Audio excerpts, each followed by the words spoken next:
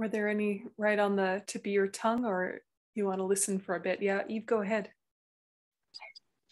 Okay, as a lay practitioner, if I wanted to perform a sadhana like this, would I memorize and learn the Tibetan? Would I listen to an audio? And how often might I do something like this?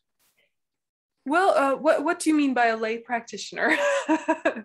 So you know, I'm not going to take vows, or you know, I just want to have a good practice at home, with just by myself.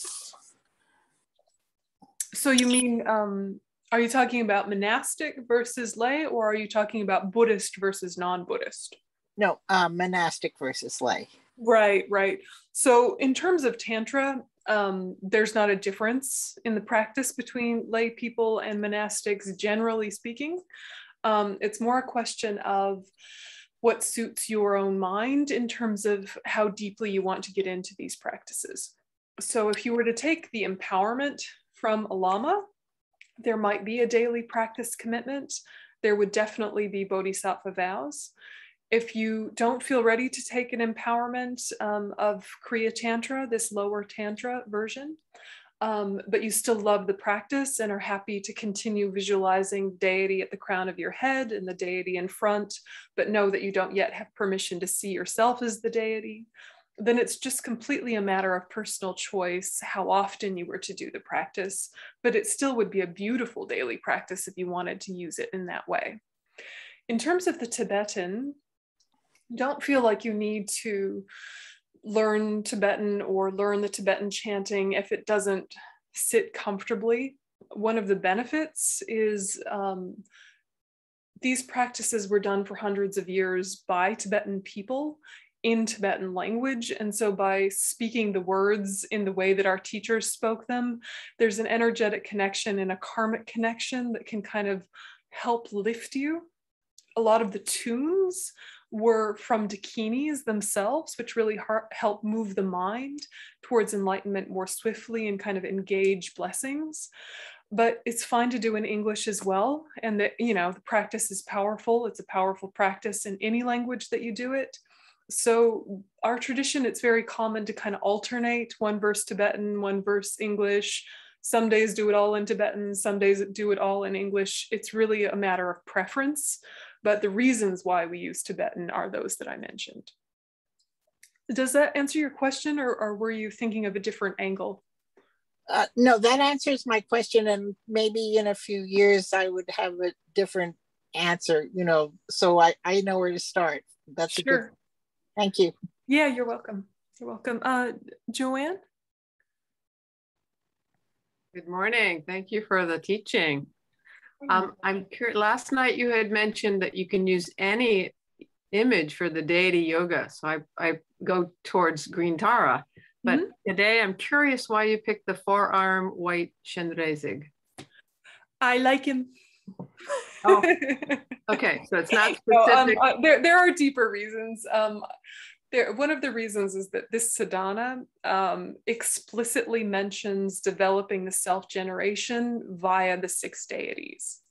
And all forms of Korean Tantra imply this process, but don't necessarily explicitly signpost it. And so it's a very clear sadhana. It's a very specific and direct sadhana. And it's one that will come up a lot in a lot of different forms, especially if you do Nungne practice, which is the fasting retreat that's very popular in our tradition. Another benefit to Chenrezig is that we are lucky enough to see Chenrezig in human form as His Holiness the Dalai Lama.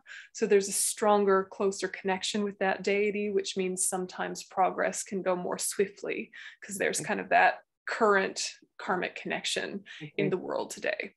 But you know, Tara and Chenrezig are equal in ability and equal in power. And if you have more affinity for Tara, do Tara. What we wind up doing is it's almost like having a tool belt, and you get some acquaintance and some familiarity with all of the main deities, and then you turn to them for particular things that you feel you need a boost with your practice.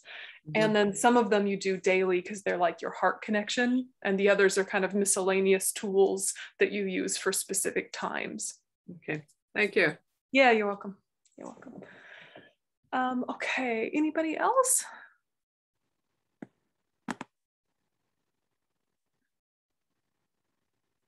So far, so good, or it's like it's too different to even have the question clear yet, and you just kind of need to let it brew?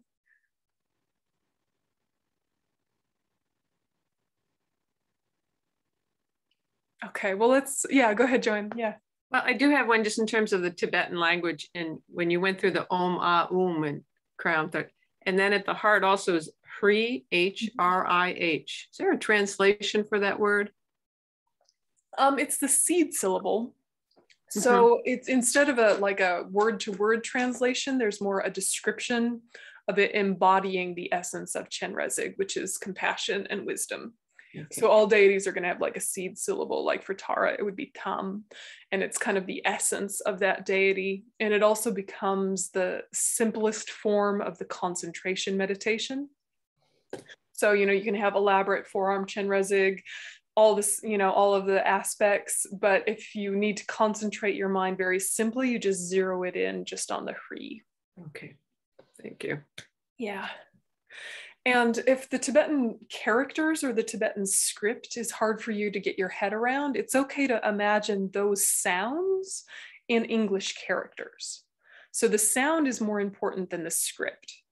So if a Tibetan Om doesn't pop into your mind easily, but OM does, it's fine to do that. It's about the sound. And so the symbols are to represent that sound.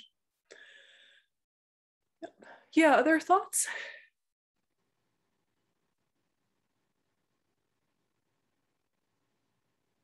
Okay, we'll jump in if you remember stuff you've been meaning to ask, but I'll just start at the beginning.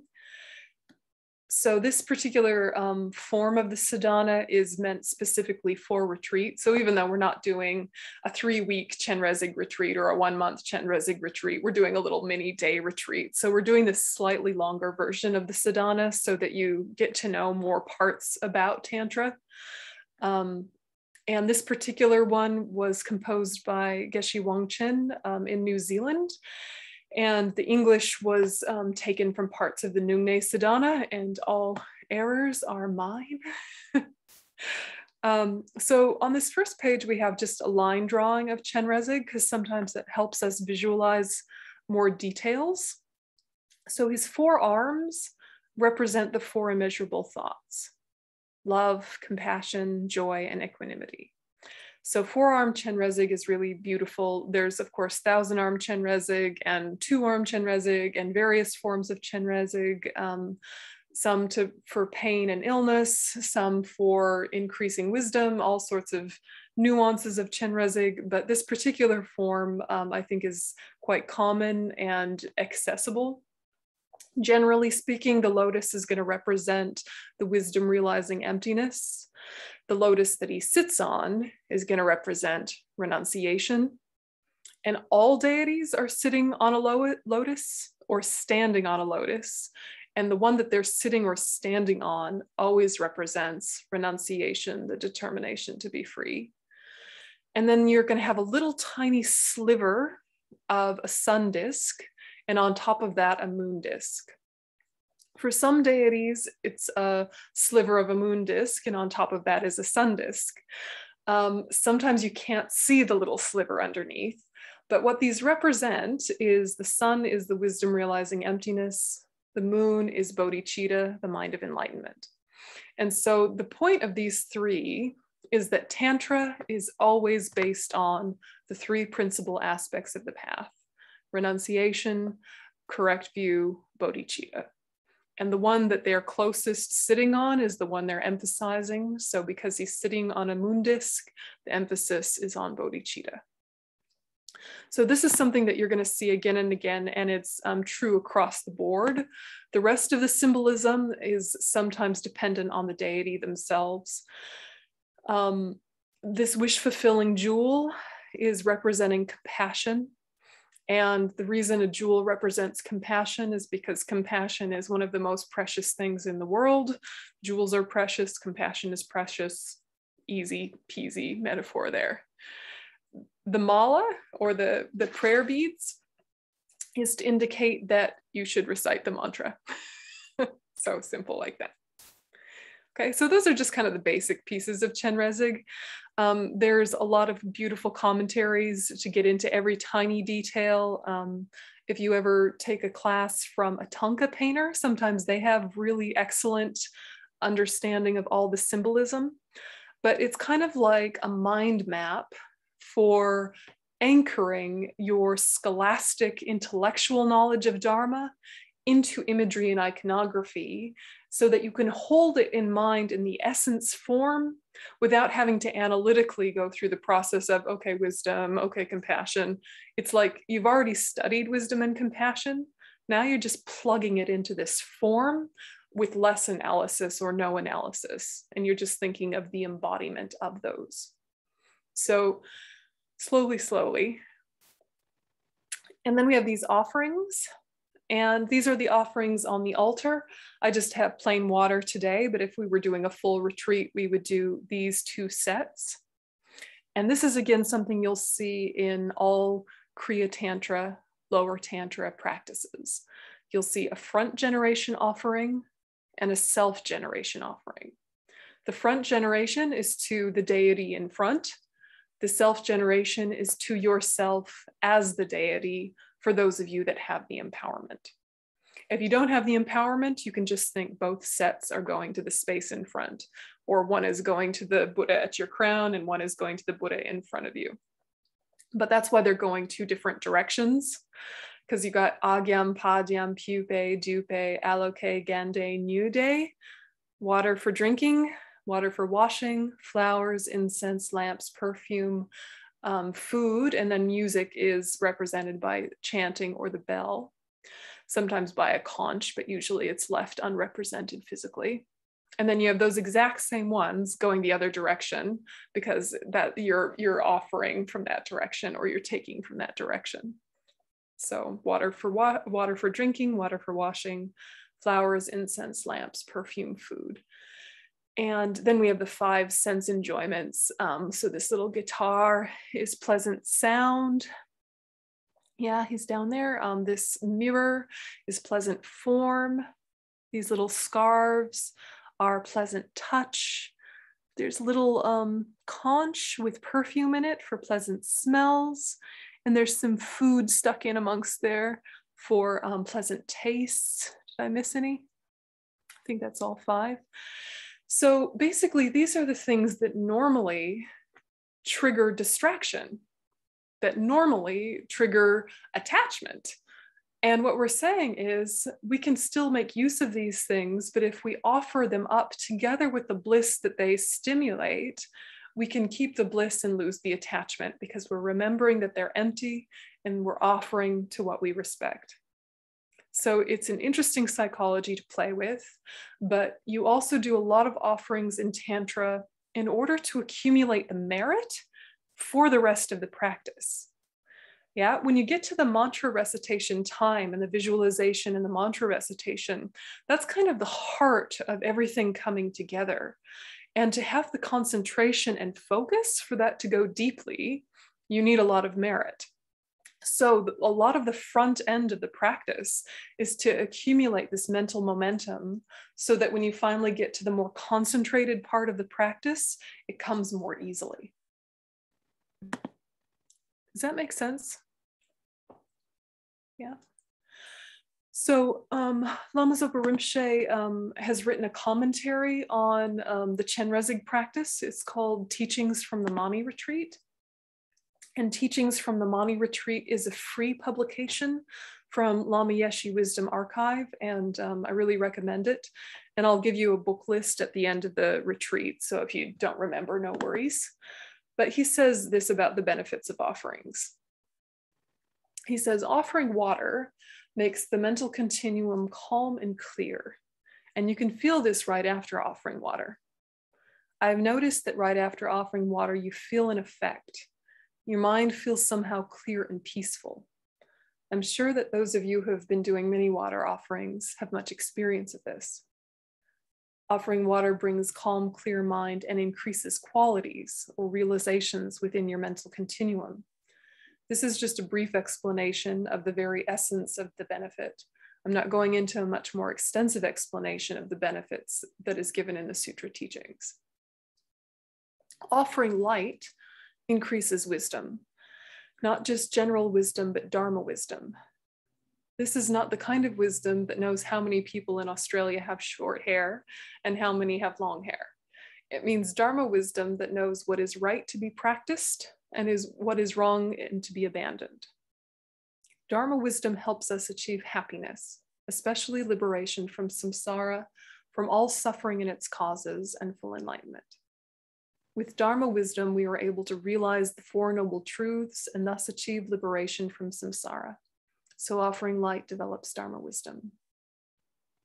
Offering light increases your Dharma wisdom and brings you 5 types of clairvoyance.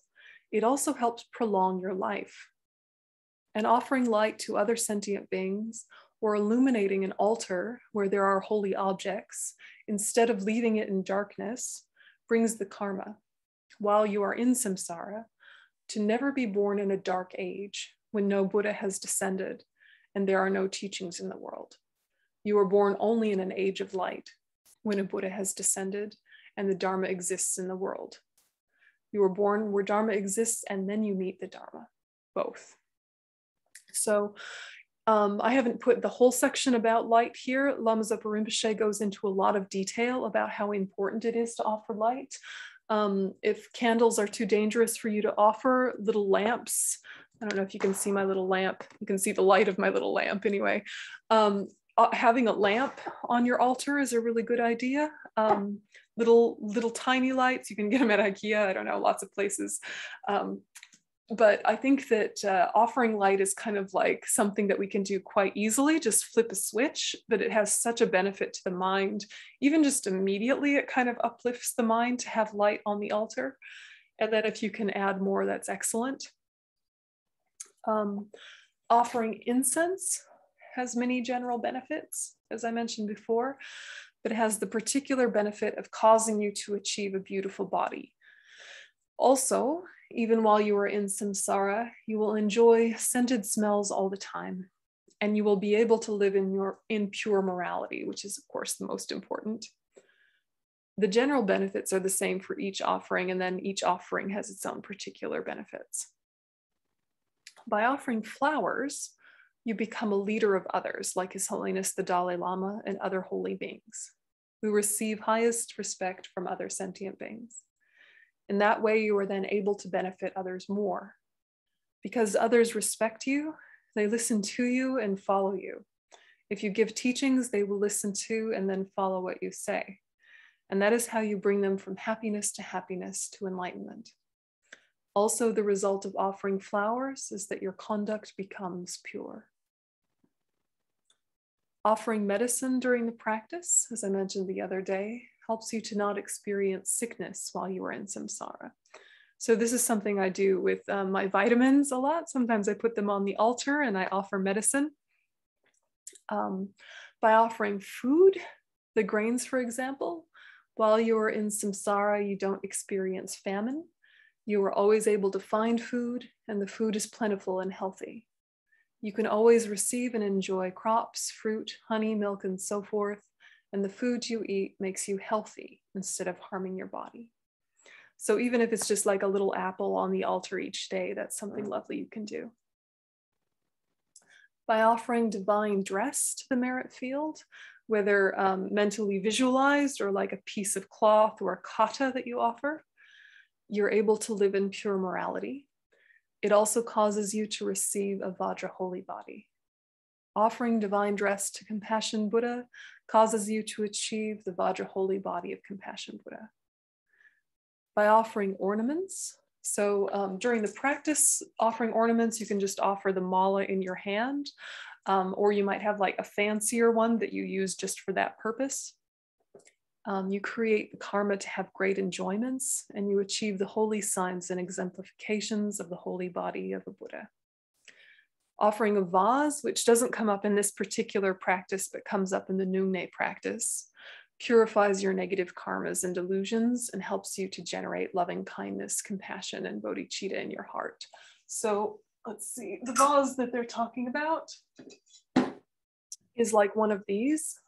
Yeah, so they don't mean like a flower vase, they mean a vase that you use in ritual settings like this. So the merit of every single offering to Buddha is inconceivable. Just by offering one tiny stick of incense or one flower to a statue, painting, or scripture of Buddha, or by thinking of Buddha, has inconceivable merit. So that is the advertisement for the day of do lots of offerings. Yes, do lots of offerings. Do the Buddhas need your offerings? No, they don't. Do the Buddhas seek placation, and do they seek gift giving, and do they need you to, I don't know, shower them with abundance? No, they don't care. This is not for the Buddha's sake. This is for your sake, because we become receptive to what we respect. Yeah, we become receptive to what we respect. We also place value where we've given value. Yeah. So if you are paying for something, you often engage with it more deeply than if it's free. You know, that kind of psychology. Similarly, if you're putting, you know, resource energy into something, you're more likely to engage more deeply with it. Yeah, you've put in the energy. Then there's the added benefit too of just kind of continuously being in contact with holy images reinforces your habituation with them and makes you have a stronger karmic connection with them. And these images are not accidental, and they aren't like purely art, right? These came from the holy mind of enlightened beings. And so they have power from their side, not inherently from their side, but from their side by dependent arising of the beings who created them. So there's a lot of benefits to doing offerings, but it's a psychology, right? It's not like I will give them this and they will give me that, or they're going to strike me down with lightning if I don't change my water bowls on time. Like, don't get weird. Yeah. Don't bring in like miscellaneous mystical stuff from Greek mythology or some sort of other religion that you used to practice, or some sort of, you know, like, meet it cleanly. No one is watching except for you and the Buddhas. Yeah. So the main thing is that the offerings that you offer are ethically obtained, you know, so don't go picking your neighbor's flowers and putting them on your altar, right? Only pick your own flowers or buy them yourself, right? Stuff like that. Common sense. Yeah, common sense. The 7 offerings also represent the 7 limbs in the 7-limb prayer. They also represent mental qualities that you'd like to offer. What is the best thing you can offer your teachers and the Buddhas? Practice, right? Practice. Practicing the Dharma is what they want you to do. Why? So you stop suffering and hurting yourself and others, right? So water for drinking can represent just merit. Water for washing, purification. Flowers, the open heart of compassion. Yeah. So then incense, the practice of ethics, of non-harmfulness. Light, wisdom, as Rinpoche mentioned. Perfume, faith. Yeah, but faith based in reason, conviction, experience, not passive faith or blind faith. Yeah. Food, the food of samadhi, or the food of concentration. And then music, like for harmonious communities. So these are practices that are not tangible per se, but can be represented by tangible objects. So by offering them, you're engaging with those mentalities. By seeing them, you're reminded to do them, etc., etc. So like with all things in Buddhism, there are many layers. Why those particular pretty things on the altar? Why water? Why flowers? Those were the traditional things that you'd offer an important person coming to your house in ancient India and Nepal.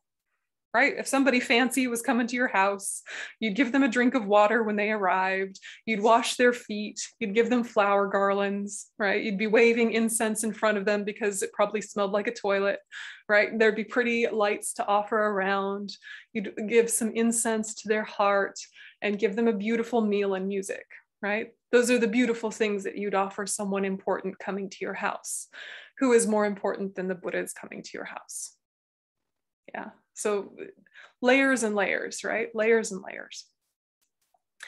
Offering thoughts, offering questions.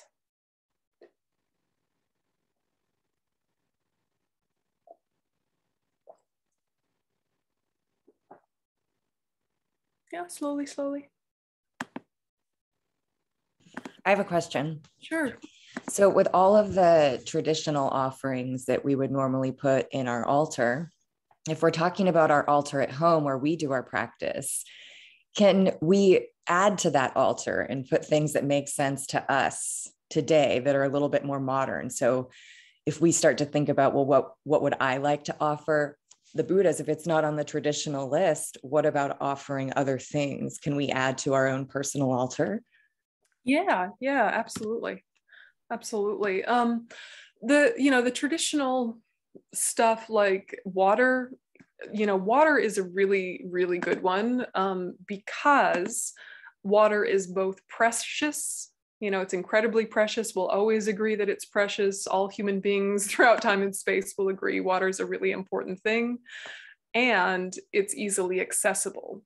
So offering water is something that can get your mind into the mental training of making offerings easily, because you're not going to feel the tug of miserliness and fear of deprivation, but you also value it and it's important.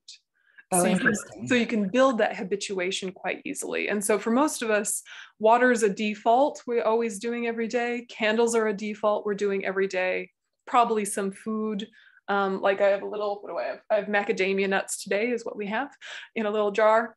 But, like the miscellaneous other things, if you want to offer something else that's ethically obtained, if it makes your mind uplifted to offer it, it's a good offering. Okay, that's what I was wondering. Yeah, if it makes your mind uplifted, then it's a good offering. I wanted to thank you for one particular point you made, which is that you mentioned something like things that normally trigger attachment.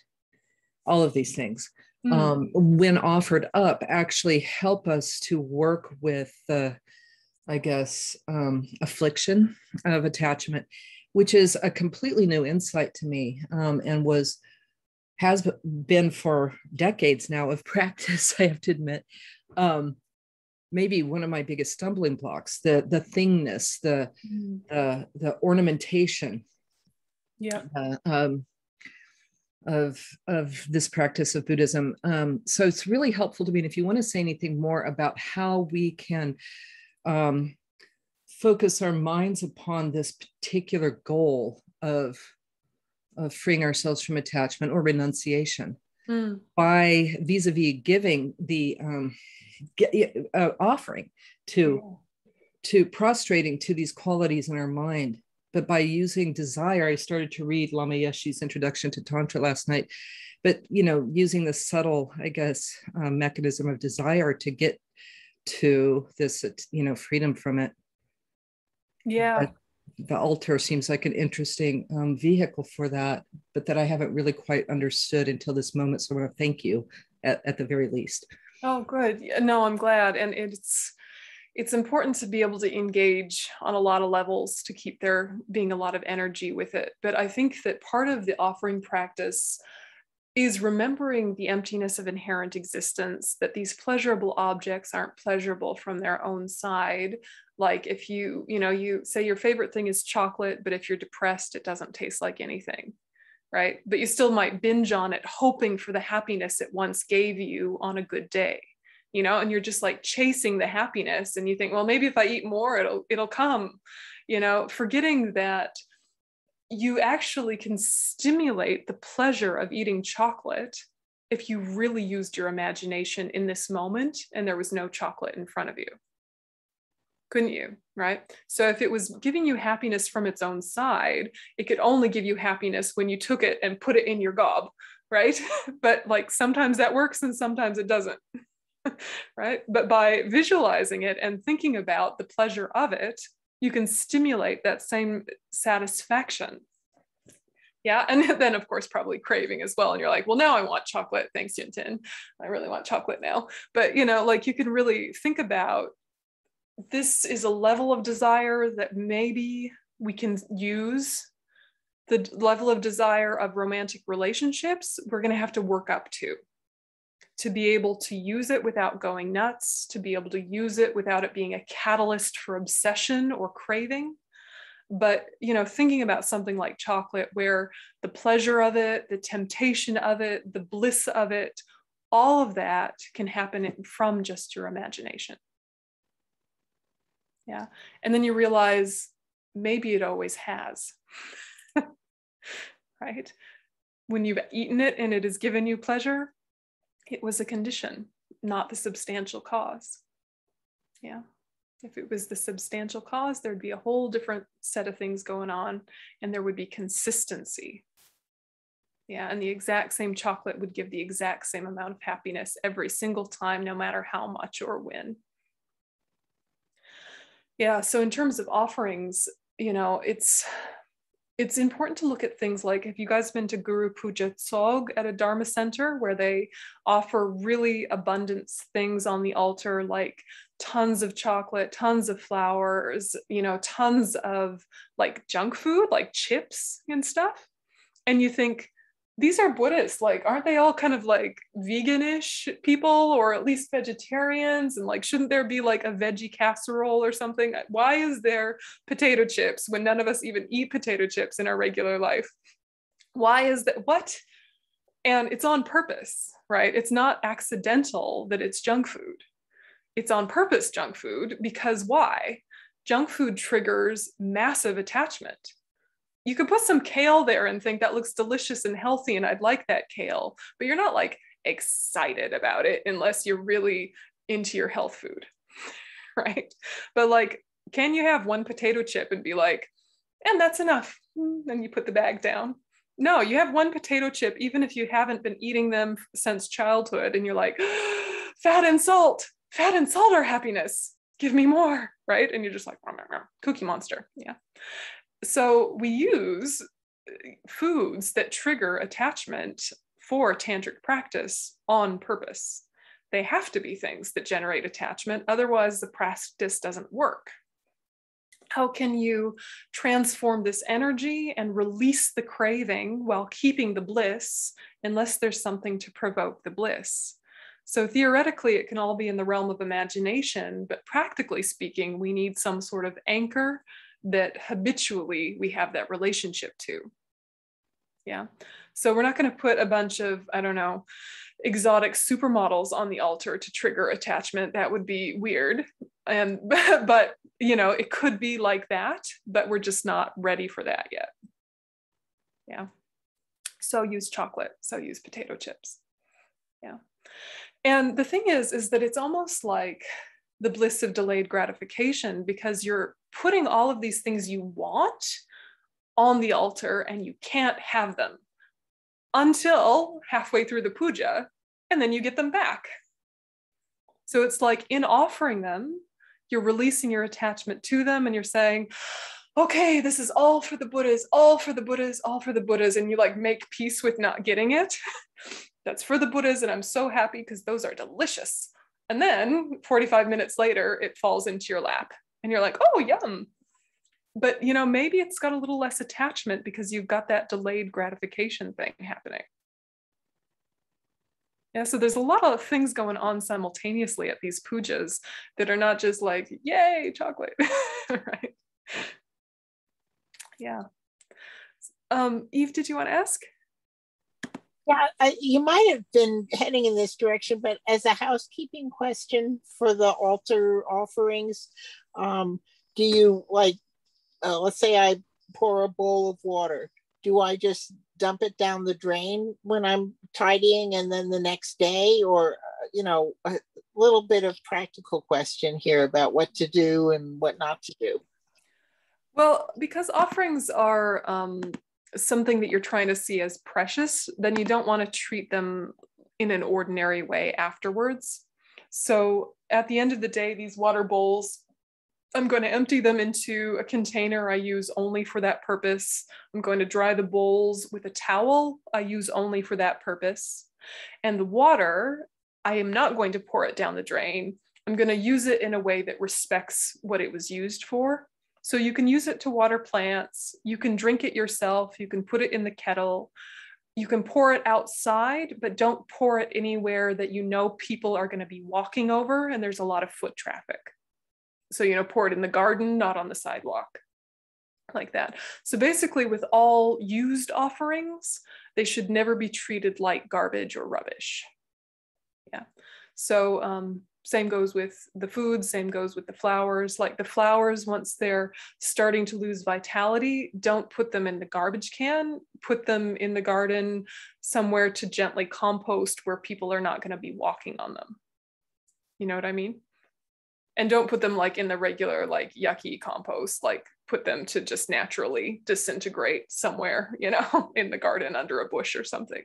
So it's basically treat them with respect. Okay, so something like the macadamia nuts, for an example, you would be eating them or serving them to the people you're feeding? Yeah, once they've done their job, once I've offered them up in the practice, then at the end of the day, I do a little mantra and I can write that down for you guys to take them off of the altar, and then I can eat them or I can give them to someone. But it's important that you leave it on the altar and genuinely offer it before taking it off again and using it, even if it's just a few minutes. Okay, thank you. Yep.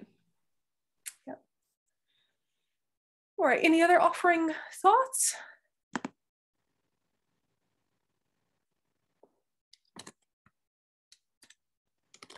Okay, so with the Tibetan, there's a section where we're blessing the offerings, and then there's a section where we're offering the offerings. And there's a big title above those sections. When you're blessing the offerings, you can only actually bless offerings if you have the empowerment, because you can't bless something as an ordinary being, but you can offer things as an ordinary being. So during that blessing section, if you don't have the empowerment, you just think that the Buddha on your crown is doing it on your behalf. Yeah. So that's one piece.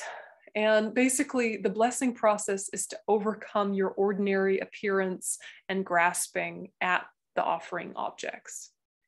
Yeah.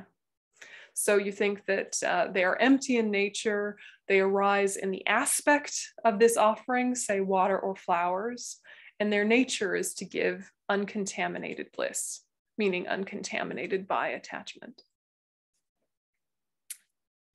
All right, so we'll keep going. And we won't do the whole thing right now, we'll just do a few more sections and then we'll have a little break and do the practice. So starting at the beginning, you do like a little short motivation just to yourself to make sure you're in the right headspace for it. And then you do the preliminary visualization. And this is a visualization which is same for everybody, empowered or not empowered, which is on the crown, facing the same direction as you, just a few feet high, right there. Yeah, and so you think seated upon a white lotus and moon disk and implied is there is also a sun disk, but we're just going to say moon disk. My root guru, Chenrezig. So the important thing here is to think that the guru is one in nature with Chenrezig. If you can see Chenrezig above your crown and visualize clearly the details and aspects, that's excellent. That's good for developing your concentration. If you just see white light and it can't clarify itself into details yet because it's not familiar enough, that's okay too. But the most important thing is to think the guru, one in essence with the deity, is here. Yeah, in this form that I'm attempting to visualize. And the way we engage with that is that we first build it through visualization or imagination. And then we think about the 3 syllables, Om, Ah, Hum, which represent enlightened body, enlightened speech, and enlightened mind. And enlightened body, speech, and mind are sometimes referred to as the 3 Vajras, and these are repeated for all deities. So it's not just Chenrezig that has an Om, Ah, Hum, it's all deities. And then the seed syllable, in this case, Hri, goes just slightly in front of it. And I didn't add it in the picture because it would get too complicated. But right now, you just think white light comes from the Om, red light comes from the Ah, blue light comes from the Hum, inviting the enlightened body, enlightened speech, and enlightened mind of all the Buddhas, of all 10 directions, who are in the form of Chenrezig, because of course every Buddha can become Chenrezig, right? Or become Tara, or become this, or become that. So all of the Buddhas take the form of Chenrezig and absorb into the Buddha at your crown. And this way you think, what I've imagined now is true. What I've imagined now is true. You with me so far? Yeah. And this will come up again in the invocation prayer, but it's not like he wasn't already there. He was already there before you visualized him, before you invited him. All the Buddhas are, pervading all of space and time. The mind of the Buddha pervades all, not to worry, but we're clarifying and engaging a particular archetypal energy, compassionate wisdom. And we want to engage with that specifically, and we want to engage with it personally. So we need a representation of that, and we need kind of a relationship with it. And so thinking that the guru, whether it's His Holiness the Dalai Lama or Lama Zopa Rinpoche, or maybe you have many teachers and they all merge into this form together with every other enlightened being that has ever been, this is a way to really feel held and seen and engaged with this energy, which can feel a little bit amorphous or abstract. But if you're thinking of a human relationship or human beings' qualities that you emulate, that you seek mentorship from, it becomes a deeper and more personal engagement for you. Yeah. So, if His Holiness was in front of us, laughing and speaking of world peace and interfaith harmony and the depths of wisdom and interconnection, we would have such a, kind of a warm-hearted feeling being with him, wouldn't we? Even if he just said hello to us, we'd have this warmth just being with him. And so you think about the warmth of being with him, even if it's just online, even if it's in, a crowd of thousands of people, but that amazing warmth that you feel with someone like His Holiness. And you take that and you plug it in there. Does that make sense? Yeah. So you're engaging with something real, not something just imagined.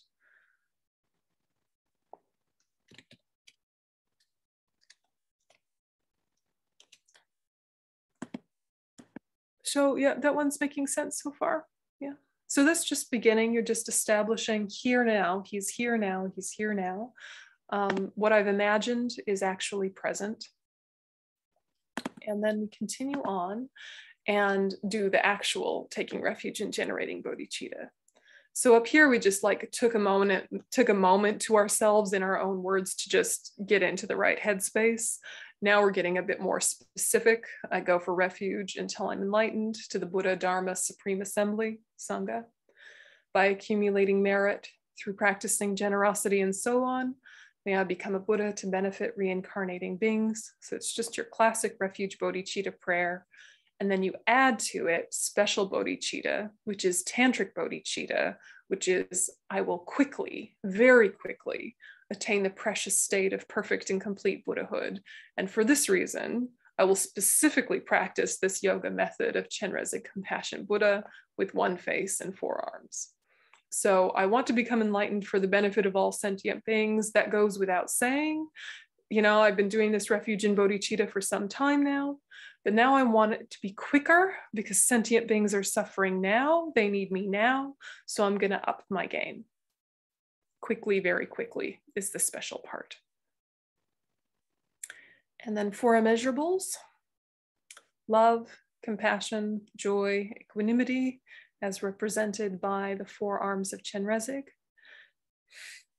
And then we purify the place, establishing the scene, kind of getting the mind into this idea that everything, even our polluted, contaminated environment, even our messy house, even our whatever, also has a pure nature to it. And so we're engaging with that and imagining the purity of a pure realm. And from that place, we try to make pure offerings. So may human and divine offerings, those actually arranged, so those that are literally on your altar and on altars that exist in the world. You can also think of other people's altars and other temples' altars. And then those mentally created. So you can think of, some beautiful fireworks you saw one year, or, some beautiful flower arrangement you saw at the fair one time, or, you can mentally generate other beautiful things that you've seen. And then clouds of finest Samattabhadra offerings fill the entire space.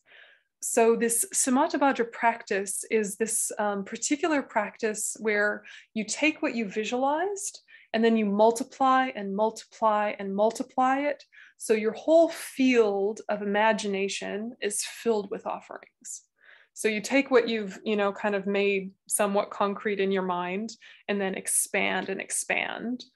And you reinforce that with the offering cloud mantra, which is, may it be so, may the merit of all those offerings be actualized, just as if they were all literally here as multiplied as I visualized. So it's this vast practice, this cloud offering mantra, and it takes a while to get your head around the offering cloud mantra, but it'll come up in lots and lots of texts, so it's good to try. Your pronunciation doesn't have to be perfect. My pronunciation is not perfect. It's sort of Sanskrit, Tibetan, English, Montana, Yönten weirdness, so it's like not too bad, but not perfect. Yours is going to be not too bad, but not perfect. You just do your best. The main thing is always intention. If you can get close to the Sanskrit pronunciation, that's good. But then if you've learned from your teacher and your teacher is Tibetan and they've got a Tibetan accent and they're saying benza instead of vadra, that's fine too. Yeah, so it's intention. And the main thing is to try and visualize these offerings multiplying and multiplying and multiplying and fueling your whole field of vision. Yeah, Allie? Hi, Venerable Yönten. Can you hear me? I can. Sweet. Good morning. I wanted to ask, I noticed that the 100 syllable mantra is very similar to the Vajrasattva mantra. I wanted to ask about that. It's the same. The only difference is Padma instead of Vajra. Padma because this practice belongs to the Padma family, which is the lotus family related to Amitabha. And you'll see this in tantric practices that the purification mantra is going to be basically the Vajrasattva purification mantra with 1 or 2 syllables changed to reflect the Buddha family that practice belongs to. So do you guys know about 5 Buddha families, or do you want a quick 5 Buddha families chat? 5 Buddha families chat? Yes, that would be useful. Okay. Yes, please. Okay. Yeah, I'd love a refresher. That would be good. Thanks. Okay. So the 5 Buddha families are the kind of embodiment of the 5 wisdoms. And the 5 wisdoms are what we will all be able to embody and use once we're fully enlightened Buddhas. But in the ordinary sense, they are the energetic aspect of elements and times of day and colors, in a way like personality types. And there's the energy when it's in its distorted, afflicted form. So they're also related to afflictions and aggregates. Okay, so, I can give you a chart so you don't have to like rush to write all this down, and it's all, available on the Berzin website on Study Buddhism. It's also available in Chogyam Trungpa's text, Journey Without Goal. So, this is all findable information if you don't get it all tidy. But basically we're looking at, take Chenrezig, he's got Amitabha at his crown. Okay, so Amitabha at his crown means this is a lotus family practice. See Amitabha there? And all deities are going to have a Buddha either hovering above their crown to indicate Buddha family, although sometimes it's like Lama Tsongkhapa or Shakyamuni Buddha, so that's not always where you find him. Sometimes you'll find him in this crown area, and it'll just be the little nub here representing the head of the Buddha family. Or sometimes they'll actually draw it in, depending on your artist. Okay, so here's Amitabha, who is the head of the lotus family. And what's he about? He is about discriminating awareness. So using recognition, using the aggregate of recognition, we are wanting to expand and develop in such a way that anything that our discriminating awareness turns on is alive and bright, like it's illuminated by fire, that we're seeing things clearly. And so Amitabha is related to the fire element and related to taking the energy of attachment and turning it into discriminating awareness. So think about the way attachment is hungry, like fire. It just consumes and consumes and consumes. And that's its neurotic aspect. That's its afflicted aspect, is just hunger, eating all the logs in the wood stove. The enlightened aspect is the light, right? Is the brightness of the flames that can illuminate, that can pierce through darkness. Yeah. So the elemental quality of fire is not good or bad in and of itself, is it? There's a good use of light, fire, warmth. There's a bad use of fire, consuming, hunger, etc. So when we're looking at this thing, we're really trying to understand, what is Chenrezig practice particularly cultivating? Chenrezig practice is particularly cultivating our ability to take the energy of attachment and transform the energy, not the affliction, but the energy, into discriminating awareness. So each of the 5 Buddha families does that, right? So for Akshobhya of the Vajra family, who is blue, he's transforming the energy of anger into mirror-like wisdom, which reflects clearly and is related to water, for example. So they're each related to an element, they're each related to an affliction, an aggregate, a time of day, etc. And charts can be found or sent to you. But when you're looking at how to purify, after you've done the mantra recitation time, you're again tuning back into the energetic quality that you're trying to cultivate in the practice. Yeah. So it's a lot to take in, I realize, and there's a lot to dig into. We could do a whole class just on the 5 Buddha families, and it'd be very interesting. My favorite book on the 5 Buddha families is Journey Without Goal. And it's also my favorite book about tantric empowerments and what the symbolism of everything means that's coming around and bonking you on the head, and what you're drinking and what you're taking, what the psychology of all of that is. So Journey Without Goal by Chogyam Trungpa Rinpoche is really beautiful that way. It's an advanced text, and so maybe wait till you have an empowerment to read it. But a summary of the 5 Buddha families can be found in his commentary on the Tibetan Book of the Dead.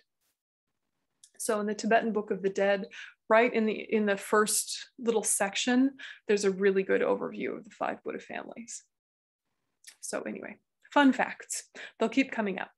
So when you also do an invocation process, you're sort of inviting all of the deities of all 5 Buddha families to empower you to be Chenrezig, but Amitabha is his principle. So kind of leading the way is Amitabha, because that's the particular energy you're trying to cultivate in this practice, but all of the others are included as well. Yeah. So it'll keep coming up, but this idea that all Buddhas are equal, but they emphasize different things. They emphasize different things for our sake because we get overwhelmed otherwise. Yeah. Okay. So one more little section and then we'll have a stretch and do the practice. So the power of truth, this is to kind of seal the visualization of the offerings. May it be just so, just as we visualized. And then very common after a power of truth is to add a Lamrim prayer. So you're kind of zhuzhing up, for lack of a better word, your bodhicitta and refuge motivation by expanding it to think of all the main points on the path to enlightenment. So it's useful to use Foundation of All Good Qualities or the 3 principal aspects of the path, both by Lama Tsongkhapa, or any other Lamrim prayer that just helps you touch base with all of the main pieces of the path, you know, death and impermanence, karma, all the things. And then you're keeping the mentality that Tantra is not different to Sutra. It's an extension of the same energy you've been using in Sutra. It's building on the practices you've learned in Sutra. Don't leave Sutra behind. So then you do this invocation. And, you know, you've already done like a mini invocation right at the beginning. You know, the Om Ahum light goes out, all the Buddhas come back.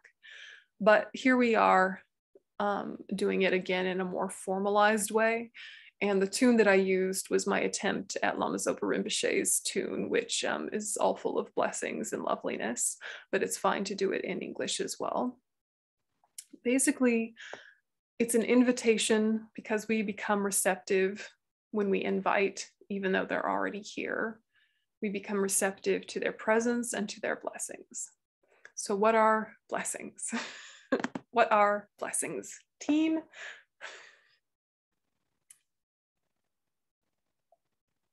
It's a word we use a lot, but what does it mean? Is it pixie dust? Is it fairy sprinkles? Yeah. Is it a magic wand? Is it being smudged? No. Blessings.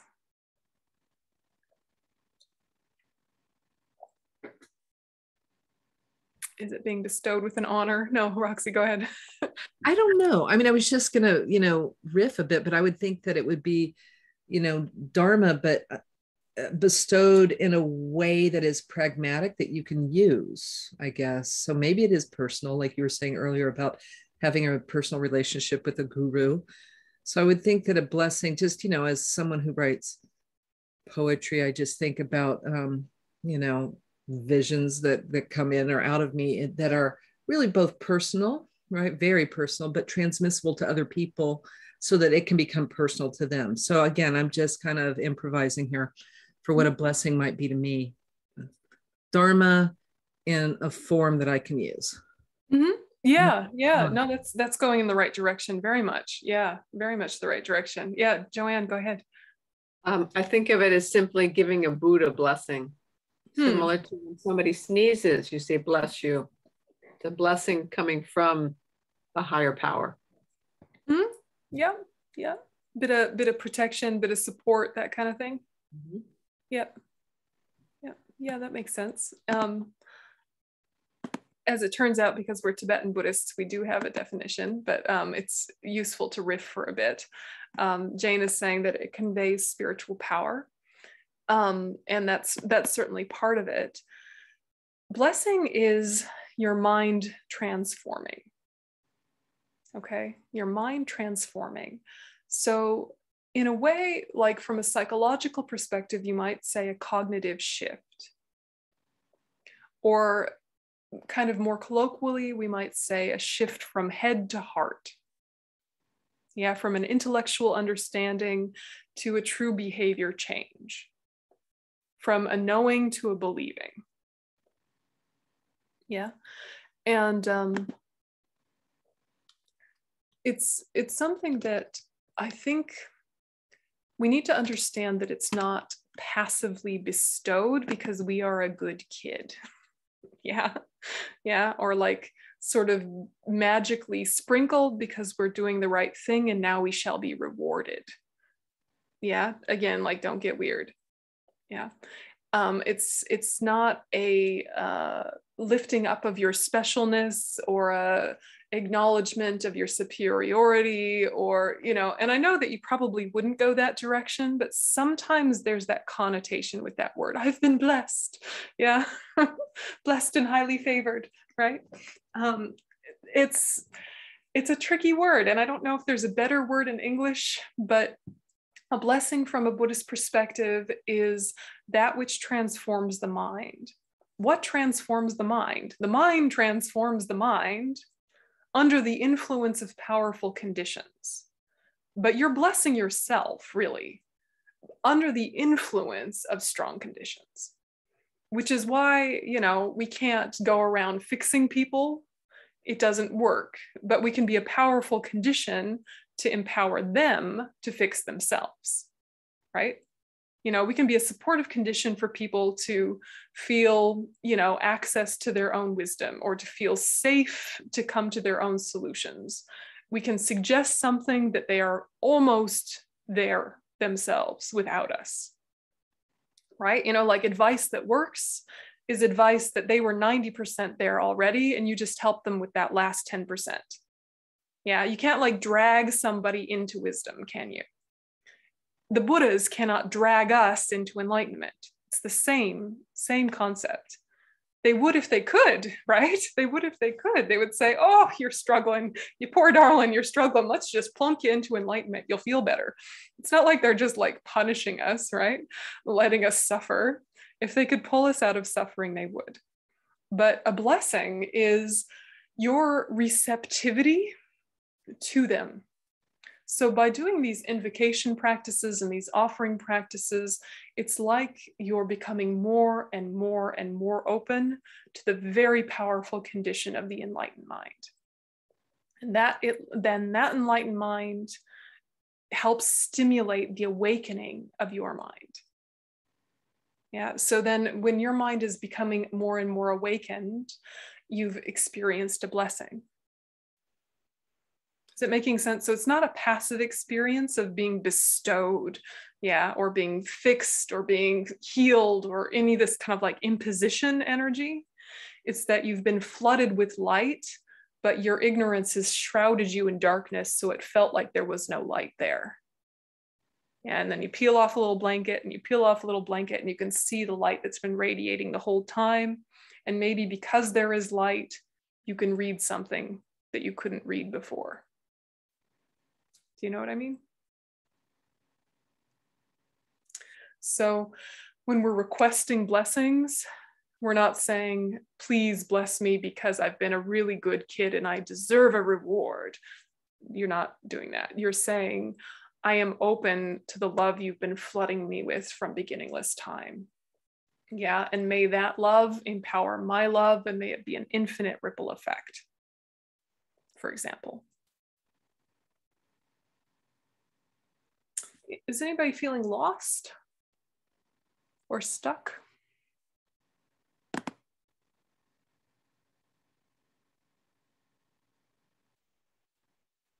Good. Yeah, blessings make sense. A lot more than they used to. Thank you. Oh, that good. Was great. Good. You're very wonderful with your words. You should write poetry. Oh, cheers. Cannot take credit. It is my father was an English major. My teacher is awesome. Conditions. So, you know, this kind of stuff, I think that when you unpack it, you need a good classic Geshe teaching, right? You need a good Geshe teaching. Geshes have studied and studied and studied and studied. And when you hear the technical definition, you can get lost in a scholarly kind of trap and miss the feeling and the flavor of it. So you have to sit with the technical understanding long enough for it to turn into your own language, which doesn't mean that you've distorted the Dharma and made it your own in a creepy egocentric way. It's that you've understood the pith of the teaching. So now when you explain it, it sounds like you. Yeah. And this is where we all want to get to, is that if someone said to us, you know, what is bodhicitta? We know that bodhicitta is the mind of enlightenment, the mind with two aspirations, to become enlightened for the benefit of all sentient beings. That's the definition. Okay, so you can't like avoid the definition in explaining it, but when you're explaining it, you also can weave into it what that feels like, or what that resonates with, or what that conveys in words that make sense to you, or the way you explain it to yourself. You know, so it's like you're not leaving the technical definition, you're weaving the technical definition in with your own words, and then it really sticks. And that's part of analytical meditation, is taking these things that you've heard and reflecting really deeply so that they become yours and they sound like you. Yeah. And so we all can do that, and just gently, gently, but it means hearing, you know, like being patient enough to hear the technical stuff, which can be a little dry, you know, to be honest, especially if your translator is only a scholar and not a practitioner. You know, the Geshe might be perfect and amazing, but then the translator is still like working on their stuff. And so they can just be scholarly, or they're trying to get their head around the language, and it's a hard language. You know, I tried and failed to be a translator many years ago. My hat's off to all translators. But to realize that the dryness doesn't mean that it's dry content. You just have to mull it over to feel the flavor. Yeah, so be patient with the technical stuff, because it's important, but don't worry, you can get into the poetry when you sit with it long enough. So we've got then the 7-limb prayer, and this is another thing that gets repeated and repeated. This is the longer version. In this practice, sometimes you see an even longer version, but in this practice, this is the longest time you see it.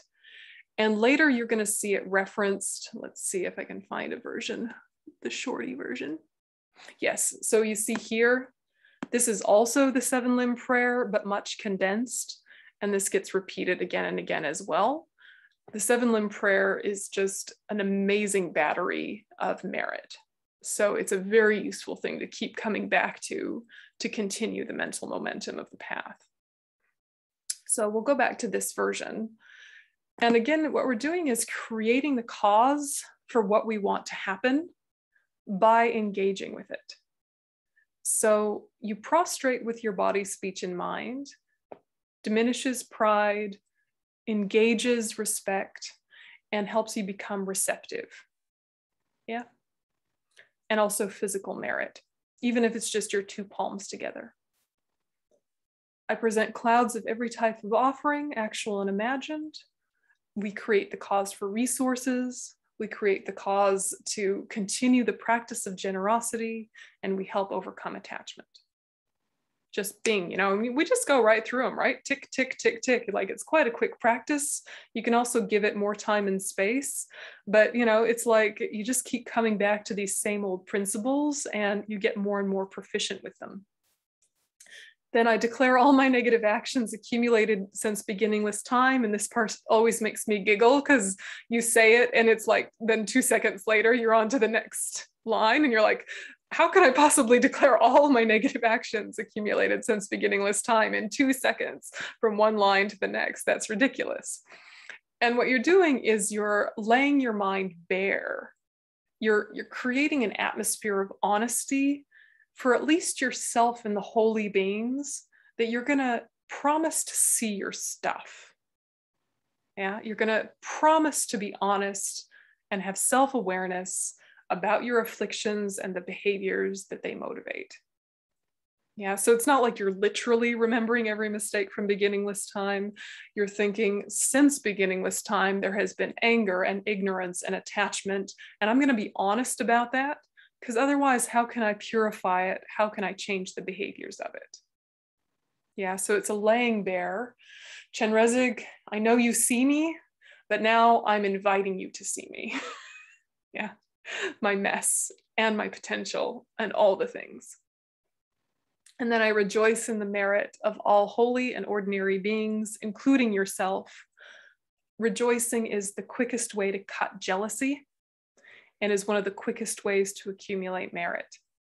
And rejoicing is a practice that Lama Zopa Rinpoche really, really encourages. So, so we're going to talk a little bit about rejoicing, because it's a cringy kind of word, rejoicing. It feels a little too sweet sometimes. It feels like, yay, you know, and you're like, really? Yuck, what? But rejoicing is actually a deep practice of recognizing a virtue to be a virtue, just like confession is recognizing a fault to be a fault. So when you're recognizing virtues or positive states of mind or beneficial constructive actions, when you remember them on purpose, it makes you want to do them again. And when you think of other people doing good things, it inspires you to live by their example. And it's said that if you rejoice in someone else doing a positive action, you get the same merit as the person who actually does it. And you think, wow, how is that? But if you genuinely think, isn't it wonderful that Doctors Without Borders goes all over the world and offers free medical care, especially in war-torn areas, that is a wonderful, amazing service to humanity. You're riding the wave of their merit. You're not taking anything from them. You're just riding the wave of their merit. And it inspires you and it uplifts you. And it also prevents you from being competitive and jealous. If someone says, do you know Doctors Without Borders offers free medical care all over the world, even in war-torn places? If you're feeling a bit fragile or a bit vulnerable, you might think to say, yeah, well, I offer soup at the soup kitchen on Sundays, you know, and you get kind of weird and defensive and competitive, you know, like they're not the only ones doing good things, I do good things, you know, how we can get a little weird, little defensive, little, I don't know, embarrassed, or our pride gets triggered, even about virtue, and that's embarrassing, but important to acknowledge. The way to prevent that, actively acknowledge and rejoice in people doing good. Yeah. And particularly your teachers, because that's the example you really want to live up to and what we really aspire towards. So I think that His Holiness models this in a million different ways, but it's interesting to see how he is with very, very academic people who have a high level of education and are pretty sure of themselves and want to tell him what they've learned about neuroscience or quantum physics or something like that, right? And of course, these things are already understood in Buddhism, yes, and have been for thousands of years. When the neuroscientists or the quantum physicists say what they've, quote, discovered about reality, His Holiness doesn't say, do you know Buddhism already knew that? No, he doesn't. He doesn't say that, even though it's true. What he says is, wonderful. Yeah, wonderful. They'll say, Your Holiness, do you know that we found that light can do this and matter can do this and that consciousness is this and that reality is that? Did you know we've just discovered it? You know, and His Holiness will just say, that's wonderful. Yeah, he doesn't need to prove that he already knew that and that he knew that experientially and deeply, and that he is in fact the 14th Dalai Lama, and he's known that for quite some time. He doesn't have to prove anything to anyone. He can just celebrate them for connecting with knowledge and being able to spread it to people that His Holiness might not be able to reach because they're not receptive to his style of teaching or don't have a karmic connection. Yeah. So rejoicing actually is an incredibly powerful practice because it just takes you out of that competitive nonsense. It just kills your jealousy and gets you into continuously inspired when you see other people succeeding with beneficial work. Yeah. Thoughts? Thoughts? Rejoicing. So it's not, you know, yippee, that's wonderful. Wonderful. Yeah, Allie. Rejoicing is, I find it's super helpful, like especially when you feel like that, you know, competitiveness or jealousy like creeping up. It's just like, you can shift it right away by like, oh, why don't I practice rejoicing instead? It's like, I still kind of have to practice this habit more, but it's really helpful. Yeah. Yeah. And, you know, and it's something that we have to make sure that we also marry it with what we are doing well too, to inspire ourselves. Like, you know, today, I don't know, I wanted to do this and I did this instead. And 10 years ago, I would have given in to my old affliction. It's amazing that I've changed. I really rejoice in that. And no one's going to know that little private triumph except for me and the Buddhas, you know? That little private triumph of, I caught myself before falling down that old rabbit hole of whatever it is, you know? It's worth rejoicing because it keeps the momentum going. Or you think, you know, today I studied this text that I've been avoiding for years because it's really technical and hard. And I actually sat down and I had a good look at it. And I'm really glad that I sat with it and tried and broke the ice, you know?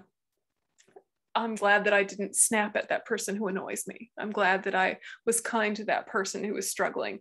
It's okay to be happy about what you're doing well. In fact, you should, right? Especially on the back end of having done a confession about all the things you've done wrong, right? So if you think, here's all the ways I've fallen off my path, now take a minute and think of all the ways you stayed on it or increased it. Yeah. Yeah, otherwise you're gonna be like, oh man, and you'll be all deflated. Yeah, so it's not by chance that confession comes first and rejoicing comes second, because you want to end on an uplifted note. I rejoice in the merit of all holy and ordinary beings, including myself, including people who annoy me, including. Then these two, please remain until the end of cyclic existence and turn the wheel of Dharma for living beings. These two requests, these are to create the cause to have a teacher and to meet their teachings. To have a teacher and meet their teachings. The Buddhas, of course, want to teach, the teachers want to connect, but we need to create the cause from our side. We need to bridge the gap. We need to make the link. And that's what these two requests are. So please remain until the end of cyclic existence. This is really like a long life prayer for the teachers you already have, and an aspiration that you keep meeting them life after life after life until samsara ends. And then not only may I meet you, but may you continue to teach. Please teach, please teach, please teach. So these two are very powerful, creating the cause to meet the teachings. And then you dedicate your own merits and those of all others to the great enlightenment. And those of all others, you're dedicating all merits because all merits are interconnected. No action is ever done alone. So you're sharing in theirs, they're sharing in yours. That mentality is really important, even though karma is individual. Even though karma is created and the seed is planted on one mental continuum, it's like there's an acknowledgement that all of the causes and conditions came together for you to plant that seed, and that you are a cause and you are a condition for them planting seeds. So it's a bit of a recognition of interdependence plugged right in there into the dedication. Until the great enlightenment, that means when everybody is enlightened. Yeah, so may all of this mental energy go towards the full enlightenment of every single sentient being. So that is the 7-limb prayer. Any questions before we have a tea break? Yeah, Eleanor, go ahead. I've always wondered where the merit is stored. How do we know how much merit we have? And who stores it? Yeah, just behind the ears. Yeah. On your mental continuum, just like all of your other karma. So merit is basically good karma. Yeah. Good karmic seed. Yeah. So on your mental continuum, with your mental continuum, imbuing the mental continuum. Got it. Yep. Seed like that. Yep. With or without sound effect. Yeah. Thank you. You're welcome. You're welcome. Yeah. Other 7-limb prayer thoughts?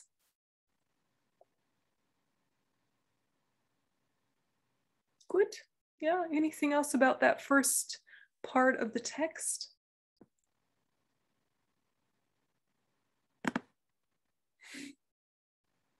Yeah, and then that whole offering section finishes with the mandala offering and The mandala offering really is just saying, I'm offering the universe requesting blessings, or requesting myself to be receptive to the teachings. So I'm offering the whole universe. You're saying, you know, the 4 continents, the sun and the moon, Mount Meru, all of this kind of like mythological cosmology. And you know, can make your little hand mudra, you know, representing the 4 continents and Mount Meru in the center.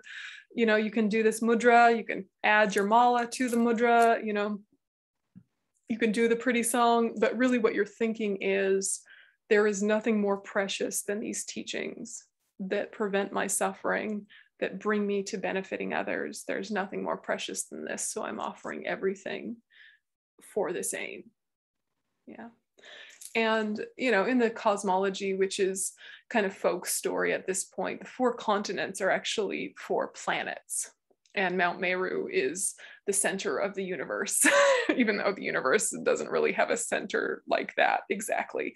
So it's more kind of folk story, and you don't have to think of it literally. You're just thinking all the beautiful things. Yeah. Okay. All right, so that's it for now. Let's dedicate, and then we'll have a break. Let's see here.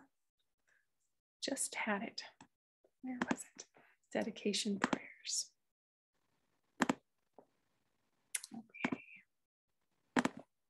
So I think all of the energy we've put into the morning so far go towards these aims.